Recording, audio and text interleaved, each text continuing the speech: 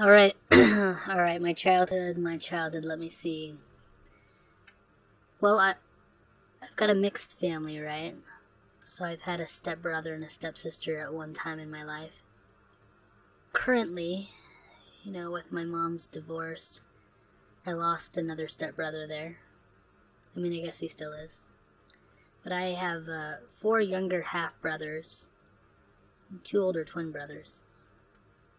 So at one point, I think I suffered from youngest child syndrome.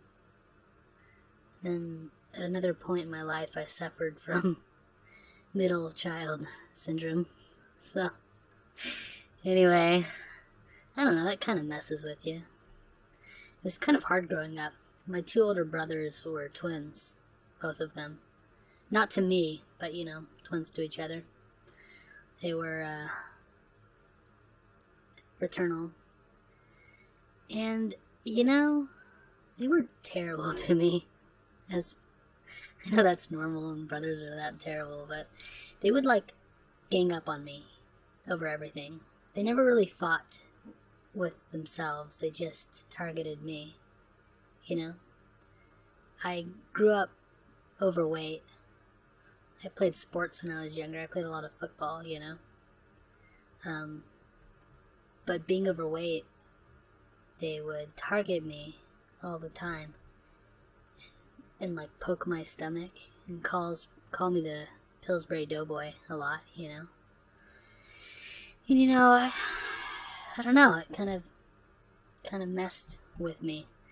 In fact, so much to a point that when they went to live back with my mom for a period of time, I decided not to go with them and lived with my dad during part of middle school and high school, which was good and bad. It was kind of a lonely time in my life, and I think I'm going back there now that I'm alone again and having some of those feelings and working through some of those thoughts that I had then, like emptiness. Back then I would have tons of parties where I would invite friends over. I mean, these are just fun, we'd play games and stuff. It was mostly innocent, but I remember not being able to participate. I remember going in the corner, feeling so alone. This is in high school, my sophomore year. I remember waking up one morning after crying all night and just feeling like I needed to change. And it was at that point, I think I had been alone with my dad for 2 or 3 years.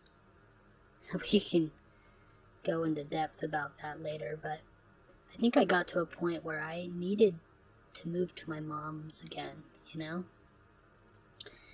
I just remember going downstairs and telling my dad that I was going to move to my mom's, And he was like, okay. Kind of took all of my friends by surprise. I had been playing football for 6 years so far. I'd made a ton of good friends. Still friends to this day, but it wasn't enough, I was so lonely and depressed. I guess my dad wasn't around a ton. He would work a lot. I think he was drinking a lot too, and he would date a lot. There'd be a lot of new faces during those years. So I made the move, and about that time, I think my brothers left for school, so I had younger brothers by then, and it was fairly good. I think I got the right kind of attention from my mom and my stepdad at the time, and I was able to succeed and go to college. I mean, I wasn't getting terrible grades, A's, B's, a few C's, but school in California was way easier than Texas. So I did great. I don't know what the implications of that are, but it just was, you know? Like, maybe I had more support, more family around. Um, so yeah, it's kind of a little snapshot there of my childhood. Most of the time, I guess before I lived with my dad alone, though, I lived with my mom for most of the time, and my two older brothers. And when the new kids came around, I don't know, my stepdad wasn't always, he was hard on me, you know? Taught me the value of work and stuff, and I think I moved to my dad's when I was starting middle school because I wanted to get away from him. So, I felt like I had more freedom with my dad, my real dad. And my brothers went with me, you know, all three of us wanted to live with him. But man, it was so brutal. Like I said, the teasing was terrible. Being overweight is terrible. I still am, you know, and I still struggle with those years, you know, from childhood. It's such an impression on the rest of your life, what happens there, you know. I was bullied in school. I always felt out of place and different.